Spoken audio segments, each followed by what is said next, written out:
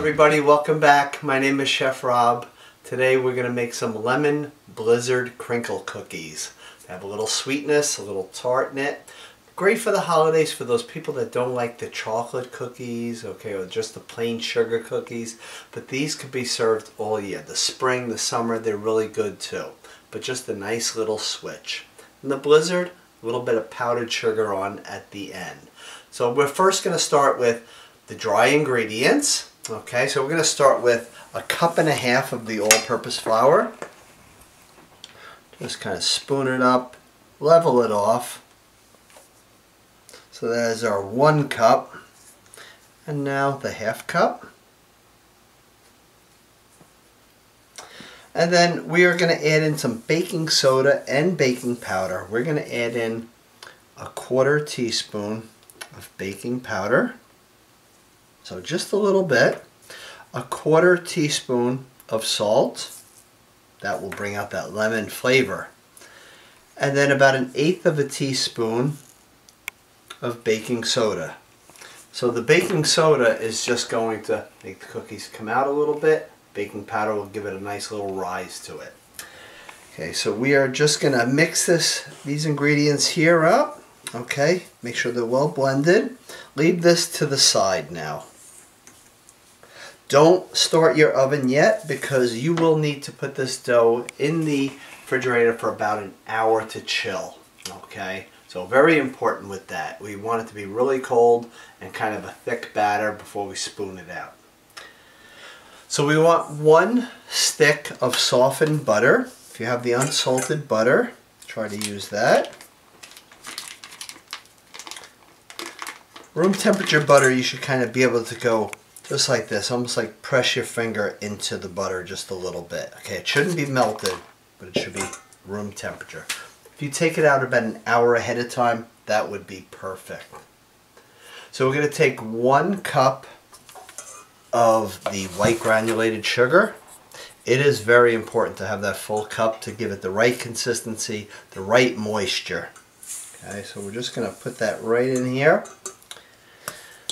I'm going to start beating this, and then we're going to add in our egg and our vanilla extract. Just want to get this just to where it's combined. I want no sugar to be left.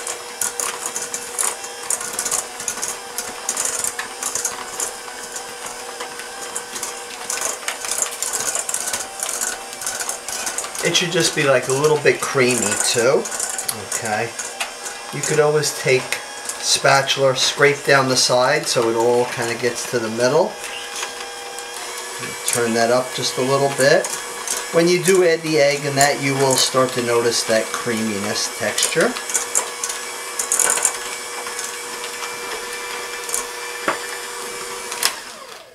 Okay, so 1 egg. Drop that right in there. And then I want 1 teaspoon of the vanilla extract. Put that right in. We're going to mix this all together, and then we're going to zest 1 lemon and get the juice from it as well.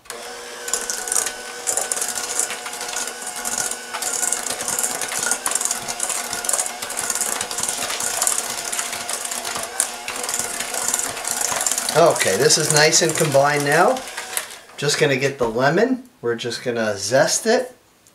So you want to use the whole lemon, especially if you really do like that lemon taste in it. Okay, so use the zest and the juice. Just do it like on a little cutting board, something like this. Try not to get the white part. That can be a little bit bitter. Just want to get that outside. Just kind of tap it down and you will get a lot more off of it. And then you can always take your finger on the opposite side and just get all of that lemon zest off. These are really delicious. They're going to bake in a 350 oven. They take about 12 to 15 minutes. The way that you kind of tell if they are done or not, they should not have like a glossiness to them. So they almost should lose their shine. Okay. So this is just about done. So this is about a medium-sized lemon. And all of the zest is off of here. Tapping that off. Got pretty much everything off of here. Add this right in here. And then if you want to get the most juice out of the lemon, take it out about an hour ahead of time. When it comes to room temperature, it will just allow it to loosen up the juices and give you more juice. And of course, if you use a juicer like this, you'll get a lot more. Make sure those pits don't get through. So a lot of lemon comes out of this. And then we are just going to turn the electric mixer back on. You could use a stand mixer as well too, but for something like this, I think a hand mixer is just fine. Why clean a big one? Okay. Let's just bring this all together. Just make sure everything is really good and combined. Scrape down the sides.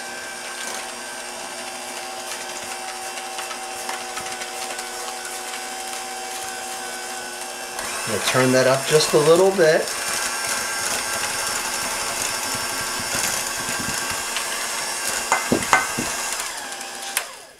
Okay.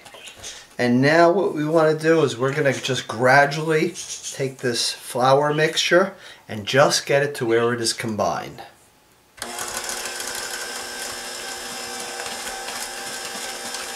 When you get towards the end, just make sure you take a little spatula, go up against the side of the bowl, make sure all the flour is mixed in. Okay. So again, these are perfect for the holidays, perfect for spring, summer. This is really a good cookie all year long. Okay, so now is when I just want to get all of that flour mix that's kind of caught up in there. Okay, once the dough is all combined, please just stop. Just take these beaters off just like this. Okay, and you can kind of tap it on the side here to get it off.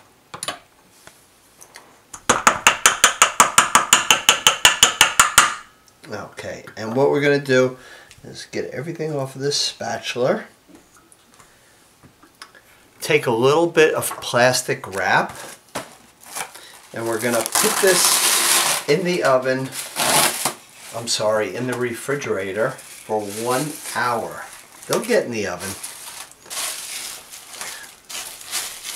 Okay, just make sure no air kind of gets through to it. Okay, so 1 hour in the refrigerator. It should be nice and solid. And then we'll spoon it out. We'll put it on either parchment paper or silicone baking mat. So if you have one of those, they really work good for it. Okay. So our dough was in the refrigerator about 1 hour and 20 minutes. An hour is totally fine, but you could always put it towards the back. It'll get colder quicker. You want to kind of scoop out about 1.5 inch round ball. Okay. And just kind of put them on a little plate just like this. Once we get these all rolled into little balls, we're going to put them in some powdered sugar, and then we're going to line a baking sheet with the parchment paper like we have right here. These are going to bake in a 350 oven for about 12 to 15 minutes, and then we just have to let them cool. Okay, so we got 20 cookies rolled about 1.5 inch balls. We're just going to take about a 1/2 cup of the powdered sugar, put it into a bowl like this, and then just roll the cookies in here. And then put them on a lined cookie sheet with some parchment paper, and then we will just bake these off in a 350 oven for about 12 to 15 minutes. So if you find it easier, take the cookie balls and just roll them into the powdered sugar. And this is a 1/2 cup right here. And you should get approximately 20 out of this batch. So we are going to go put these into the oven for 12 to 15 minutes. Put them towards the lower to medium rack, and then halfway through just kind of switch them like that. Okay, and then we're going to cool them on a wire rack, and then we'll finish them off. So our cookies took 15 minutes. They are nice and cool. Cool them on a wire rack.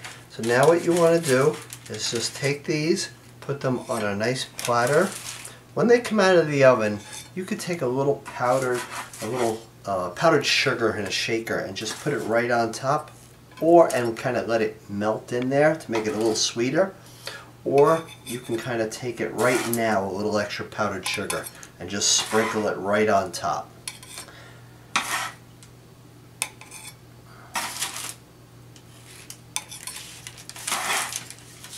So if you have a little bit of the powdered sugar left and you want to put it into a little shaker just like this, just kind of give it a nice dusting. And you have more than enough with a half a cup that you can do this. And now you have lemon blizzard crinkle cookies. Hope you enjoy these, and thank you for always watching.